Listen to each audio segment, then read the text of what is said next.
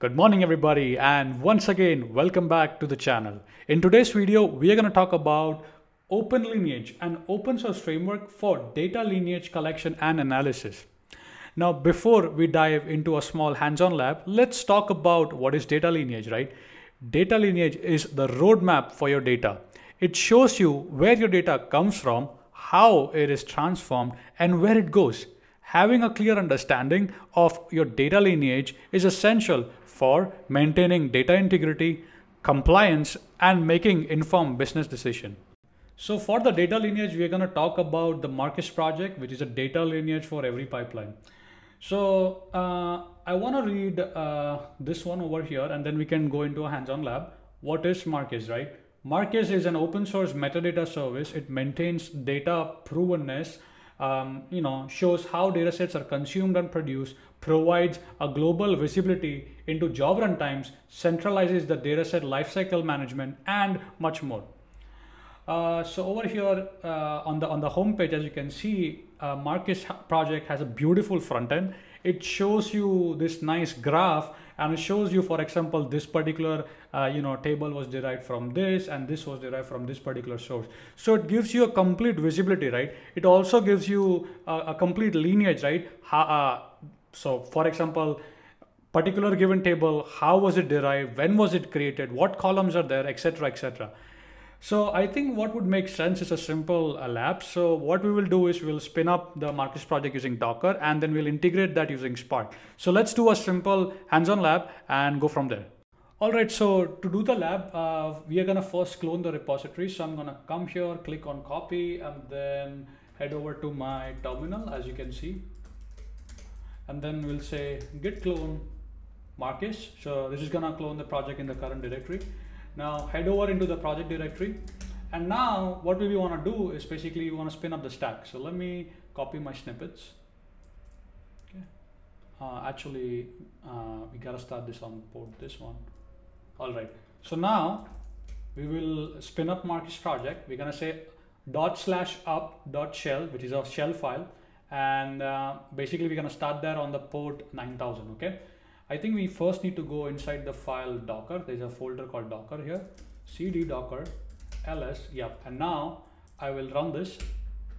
Now this will basically build the Docker image. It's gonna start the backend and the front end. So now let's wait for a couple of minutes to for the containers to start. Okay. So these containers are now up and running, and if you go to localhost 3000, you will see a beautiful UI. Again, right now there's nothing to show. So let's learn a simple hello world, right?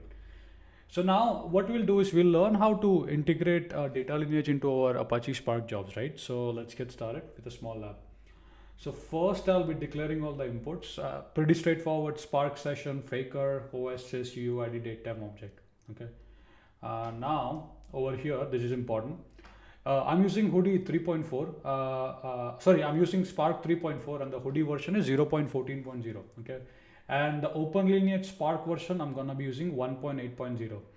And this is the package, as you can see. And then I submit both the package, which is org.apache.hudi, Hudi Spark bundle, and the io.openlineage:openlineage-spark, and the version, right? So I submit the package. Now this is the important part over here. Now focus over here. So these three these four are for the Hudi, as you can see, and all the configs below that is for the a Marquez project, right? So here you can see we define the backend URL, which is on HTTP localhost 9000/API/v1/lineage, right? Now this particular job, I'm naming this job as customer job, right? I'm giving it a namespace Apache Hudi because these are all Apache Hudi job. And then I'm giving a parent run ID, which is a UUID. So this will make sense. Okay, when we create this Hudi transactional data lake, I'll show you what it looks like in the UI. Okay, so let me show you, man. Let's just see. Okay, so let's create the Spark session over here. I'm gonna create the Spark session. As you can see, the Spark session is now being created. Again, same thing. I have a class called faker, which will generate some fake data set, right? Hopefully we'll wait for this to complete. Again, we have a Spark data frame. We have a simple method to write data into Hudi transactional data lake, right? And now what I'm going to do, before I run the write to Hudi method, right, I want to show you I don't have anything here, right? So now I'm gonna come here and write the data. So now you can see we are writing the data in a regular fashion into Hudi transaction data lake. But now the beauty about Marquez project is gonna show us the data lineage, right? So I'll show you. So let's wait. It's complete. Hopefully works. I will refresh here and then probably go here, and here you can see. So here you can see I have a Python job called customerjob.py, which this job created this data set. Again, if I can click here quickly, I can see all the columns here. It automatically was able to figure out all the columns. As you can see, here are your facets. Actually, there's a lot more here.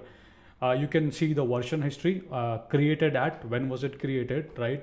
So all those details, you can see that. You can also see the IO details. And column lineage, I did not have it right now, but again, hopefully you got the idea. Now, what I want to do, guys, is basically I will stop the Spark job. Now, from this Hudi table, basically what I will do is over here, as you can see, I'm creating a new table called average salary. So basically, I'm doing some aggregate and basically creating a new table.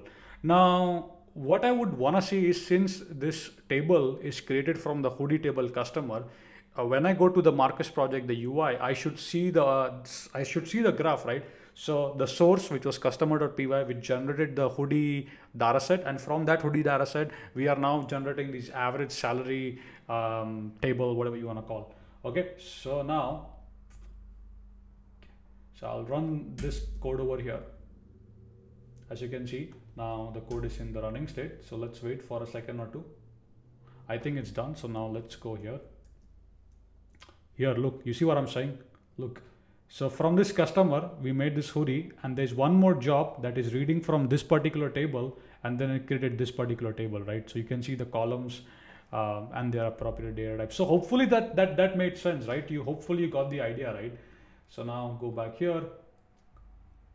Again, you can also see the job status, whether it's completed, in the running state, etc., etc. So basically, you can monitor all of that. Now, I want to conclude the video here. This is a simple lab which shows you about data lineage with the Apache Hudi and Marquez project. But again, I think the best way to learn anything is to try it out and go to the GitHub, read more over there if needed. Also, let me quickly actually show you. So if you go to Google and if you try to go for Open Data Lineage, you will see this amazing website. And then you can go to docs, and then from the docs, you can probably head over to integration, Apache Spark, and you can come and read more about it, all the options and all the settings, etc. So I hope my video gave you a good starter guide, right, to get started with data lineage and, Apache Hudi Spark jobs, right? I'll leave all the resources in the description section below. So if needed, you can go and check those out. With that being said, thank you so much for watching. I'll also leave all the reading resources in the description. There are also a lot of good YouTube videos that I found that I was watching to learn more about the Marquez project, right? So I'll leave those resources for you in case if you want to dive deeper into the subject or the topic, right? So thank you so much for watching the video. Hope you enjoyed. Hope you got something new out of this. If so, do give a like, share the video with your coworkers and colleagues, and I would probably see you in the next video.